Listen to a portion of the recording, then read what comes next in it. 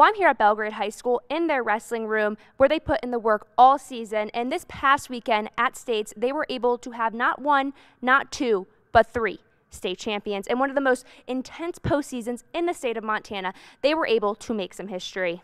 North Dakota State University commit senior Carter Schmidt repeated as a state champion. This year, he beat Billings West's Jesse Arness in the final after going through one of the most intense seasons of training this year to get to that moment. But it all paid off. It was a lot of consistent work. I mean, I was wrestling 6-7 days a week, and then there were days where right after high school practice, I went straight to my club and just worked with other coaches and just on stuff that I needed to polish up.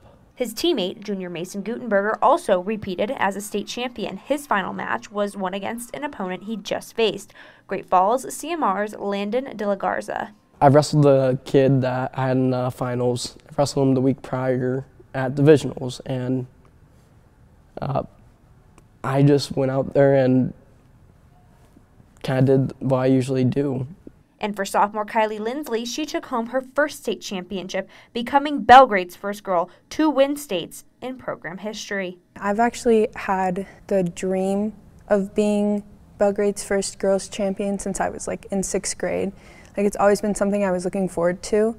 And so being able to accomplish that this year and getting to put my name on a board was super cool. And it just stands for a lot, especially because I know a lot of the younger girls coming in, you can do it.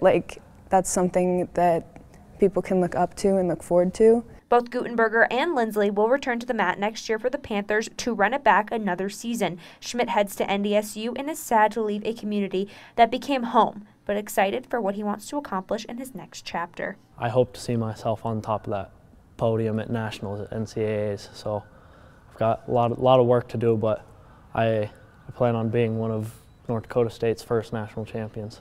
If he's proven anything so far, it's that he can get it done. In Belgrade, Grace Lawrence, MTN Sports.